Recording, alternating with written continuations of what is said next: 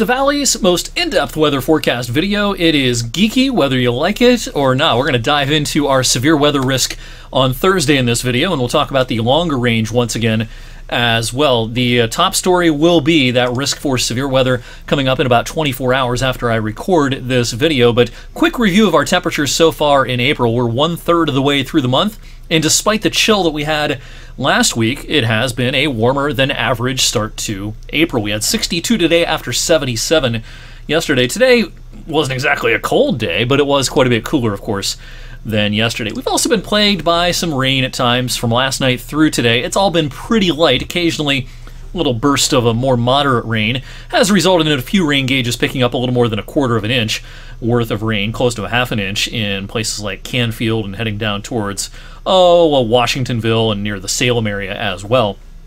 But the general rule over the last 24 hours has been 1/10 or so worth of rain. We're going to add on to these totals, certainly, over the next few days. It was a gloomy one today. A time-lapse video from our Canfield Fairgrounds camera. Yeah, slate gray overcast. Good thing the eclipse was not today, right? We didn't see very much in the way of holes in the cloud cover today, and again, occasionally these clouds have been producing a little bit of rain. As of 7:07 on this Wednesday evening, the light rain trying to push back in.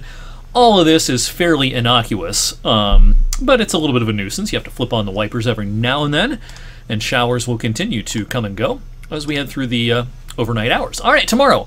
This is what our risk looks like. And, we speculated on weather for Weather Geeks last evening that the Storm Prediction Center, when this became the Day 2 outlook, might introduce an enhanced risk, a level 3, for severe weather somewhere in our region. And with the midday update, they did indeed do that today.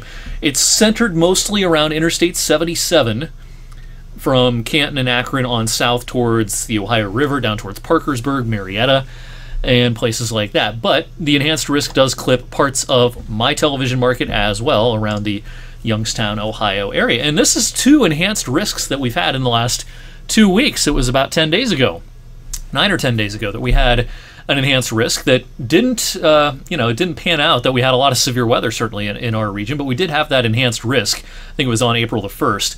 And we typically only, in our part of Ohio and western Pennsylvania, we're only typically placed in that enhanced risk by the Storm Prediction Center 1, 2, 3 times per year. Now, those are long-term averages, some years more, some years less.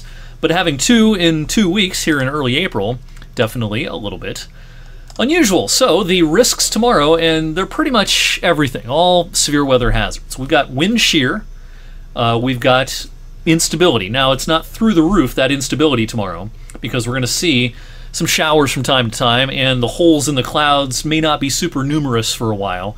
So we're going to rely a lot more on the wind shear tomorrow than we will extreme amounts of instability. But nonetheless, the combination of those 2 vital severe weather ingredients probably comes together the best. Again, closer to I-77, Canton, Akron, Dover, New Philly, down towards Cambridge, Zanesville, and heading down towards Parkersburg and Marietta. But that's where the axis of best combination of those ingredients is. On either side of that axis, we can still see an elevated risk for not only damaging winds, but some hail-producing storms and perhaps isolated tornadoes as well. In fact, with that enhanced risk issuance today by the Storm Prediction Center at midday, that it did introduce a 10% tornado risk tomorrow in the yellow area from roughly Canton and Akron on southward towards parts of West Virginia and extreme eastern Kentucky. On either side of that 10% risk, you got a 5% risk that it covers most of the Youngstown area, most of our television market, and then on the outer fringes it's 2%. And as I always say when we show these maps, these numbers might seem small, but when you consider, an average day in our part of the country, the risk of a tornado within 25 miles of any location is way less than 1%. A 5–10% risk is pretty elevated. So, the ingredients are certainly there for tomorrow. But, I oftentimes compare severe weather days or potential severe weather days to like baking a cake. You might have all the ingredients, but, if you don't put them together just right, if you have a little too much sugar, if you don't have enough sugar, enough cream, enough milk, all the things that go into making a cake, then the cake isn't going to turn out right. And severe weather days are kind of like that. You need all those ingredients in the right proportions, right timing. You got to know what you're doing to actually produce a high-end severe weather day. So that remains to be seen whether we're going to have that, but the potential is there. This warm front lifts through in the morning. Now, there can be a shower at any point, really, on Thursday. Best chance maybe early in the day and then again around midday. The longer of a break from the showers we get in the afternoon, the higher the storm chances will be as we head towards evening. If the showers continue coming and going, that's going to make the instability really lacking, because we probably won't see that many holes in the clouds if that's the premise. Our in-house model here has a couple of waves of showers still pushing through in the afternoon. Maybe there's a rumble of thunder. But our severe weather risk will be conditional upon how things go tomorrow afternoon. If we get a long pronounced break from the wet weather and the sun comes out, that's going to ramp up our storm chances. Now the timing, this is mostly early evening. We've kind of adjusted our timing a little bit this evening based on the latest high-resolution models. It's probably somewhere between 6 and 9. Earlier we were saying kind of 5 to 8. Now it looks more like 6 to 9. Looks a little bit slower, a little bit later than some of the other modeling had shown. And then the severe weather risk will quickly end. These storms will probably be moving pretty quickly.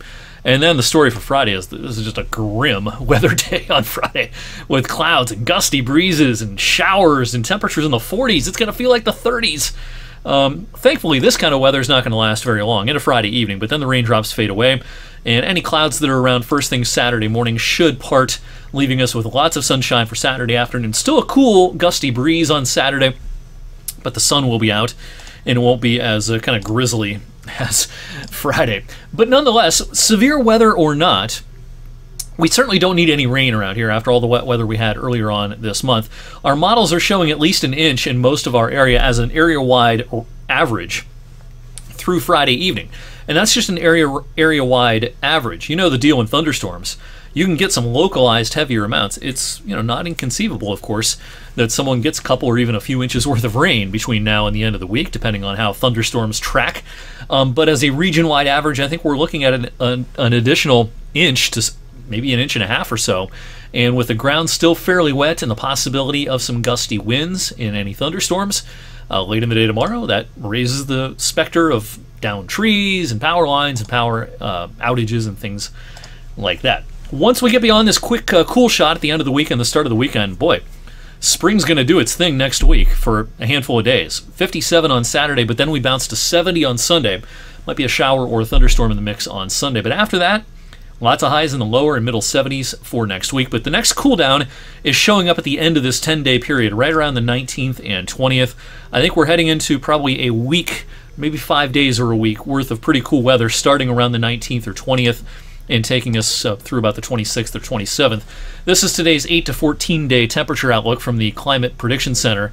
This runs from the 18th through the 24th. Now, this period probably starts mild, but ends chilly. And so it graphically is displayed on the map as some orange and red, but that's influenced a lot by the very beginning of this period. Some of this cooler air or cooler weather that you see out toward north and west looks like it's going to make inroads for a handful of days. So enjoy spring, full octane springtime next week, a little more like a May pattern for a handful of days by next week. In the meantime, got a lot to track over the next 24 hours or so. We, of course, are your source for the most detailed weather information. We'll do some live streaming tomorrow evening if needed.